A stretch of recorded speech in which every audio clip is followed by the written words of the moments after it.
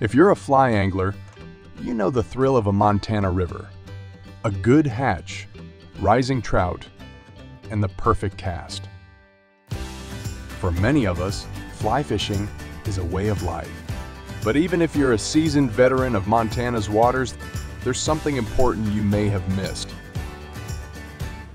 Our waters are under threat from tiny invaders.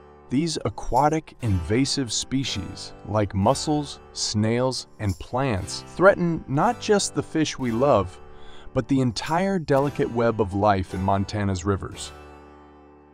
Aquatic invasives can spread quickly throughout a river system once they're introduced on our boots, our waders, and our fly rods. But here's the good news.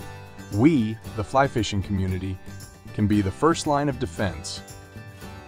By adopting a few simple habits, we can make a huge difference. First, clean, drain, dry.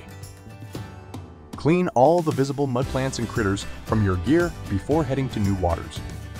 Drain all the water from your boots, your waders, your boat, and other equipment. Dry everything completely before heading out again.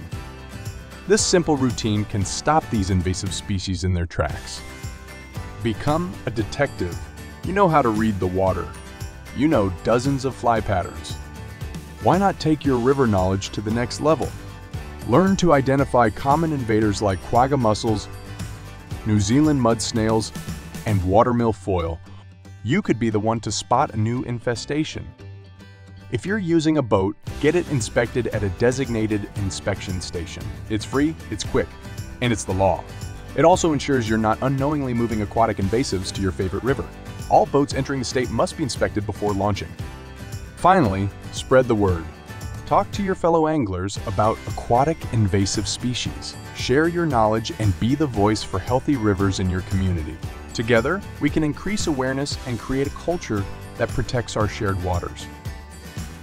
Don't let your favorite fishing spot be the one that got away.